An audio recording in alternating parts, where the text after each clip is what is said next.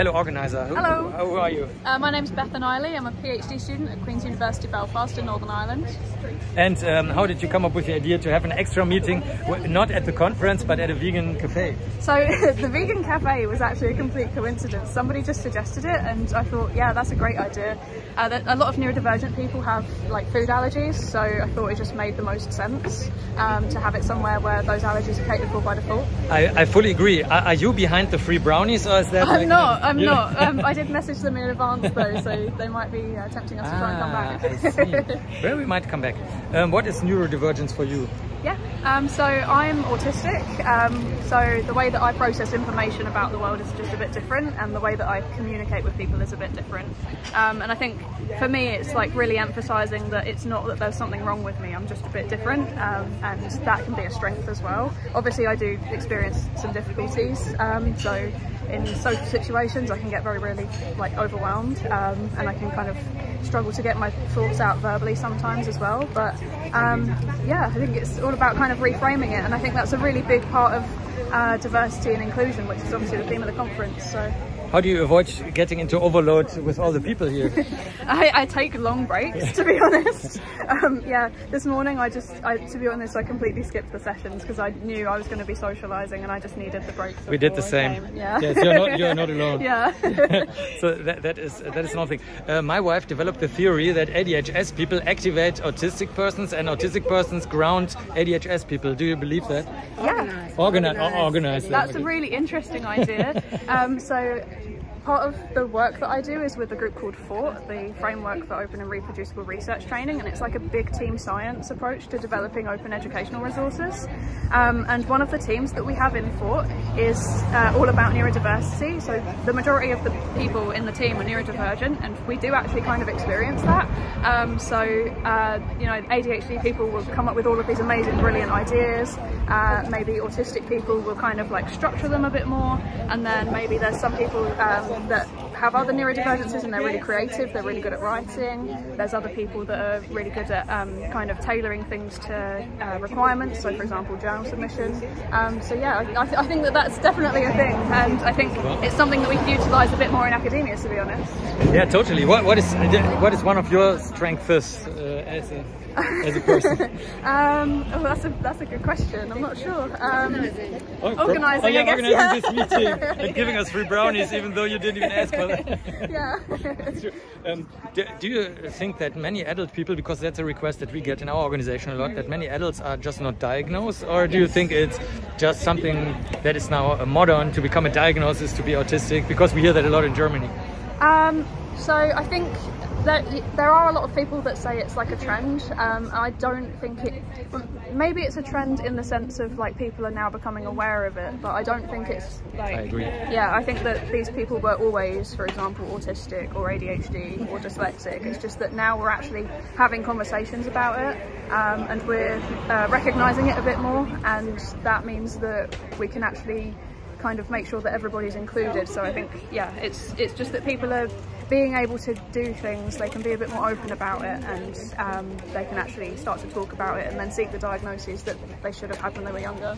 And final question, why do you think people struggle with persons who are autistic? I mean, what is the problem? Because I don't see that much of a problem, as long as you know they need some quiet time probably, or I don't know, you know, like 5 or 6 little rules, don't lie probably, and things like that, then you can very easily get along. I mean, yeah. So in my experience, the issues that I've had have been more about acceptance. So basically all I need is for people to just, to be accepting of the fact that I need breaks, and the fact that, you know, I might not make eye contact when I'm talking to you, but I am still listening. So I think maybe if people in general were a bit more educated, and if they were a bit more tolerant of just different ways of being, then that would probably address most of the issue. And I mean, there's some really great resources out there now all about neurodivergence, so yeah, get Googling and you'll find them. No, but you make a good point, because that's probably something that relates to like humanity in general. Just be more accepting, and then many of the alleged problems just disappear, right? Yeah. Okay, I leave you to your coffee now. Thank you. Okay, how do you do small talk? with other neurodivergent people? If there is a t-shirt that they're wearing, it's probably because of something they're interested in. What is your special interest t-shirt here? Mine's anime, so this isn't from Attack on Titan. So yeah. That's interesting because yesterday we did a video and I was wearing also a manga anime t-shirt. So that's this isn't small talk. I think it goes expert talk. Expert, real talk. It's like it has information. Content. What would small talk be? How are you? What's the weather?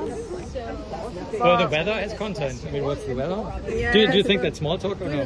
Talking about the weather. I get really stressed out about small talk, to be honest. I'm really bad at it because I like go off a script. So I'm like, how are you? How is insert event? How is the weather? Like, what did you have for lunch? And then once I've gone through my checklist, I'm like, what do I do now? Talk about anime. Thank you very much. Cheers. There are obviously also allegedly neurotypical people. I don't know if they exist or not. Do you think neurotypical people exist? I think more research is needed to fully answer this question. Excellent. Thank you very much. For those neurotypical people who may be at this conference, I have one suggestion. Please stop talking about us like we're not in the room. We're with you. We're hearing all the stupid things that you say, and we're laughing on the inside.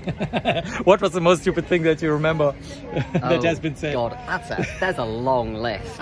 I think the thing that really took the cake for me was somebody in a session the other day was talking about how staff aren't engaging with training around neurodiversity, and then it came out that, so staff aren't engaging with it, and the training isn't mandatory, and this training is in no way actually created by neurodivergent people. And I'm sitting there thinking, okay, so it's useless training that isn't mandated, and you wonder why people aren't engaging. I think diversity without inclusion of the people who are actually related is a problem. That's not diverse then, probably. Right? Exactly, right? Yeah. Thank you very much. So how would you, what would you suggest for such a meeting? Like hand out a leaflet beforehand, or I have thought about making business cards that say, please remember there are going to be autistic people in this room. I mean, the glib answer is, give it to me, I will write the training. I'm autistic. Even if I slap something together in half an hour, that's probably going to be better than someone who doesn't have that experience. Do you have problem with your honesty sometimes? That was a very honest statement. Yes, that happens. A final question. My wife came up with a theory that autistic people become motivated and activated by ADHS persons, and ADHS persons become grounded and organized by autistic people. Do you believe ADHS? Yeah, attention deficit. Right, with you, sorry, yes. Different names for the same thing. Oh, how do you call it? I would have referred to it as ADHD, but... Oh, no, sorry. Oh, that was German for syndrome. Oh, okay. Okay. I see. Ich spreche ein bisschen Deutsch, aber ich bin nicht sehr gut. No, that was my fault. I'm sorry. No, that was my fault.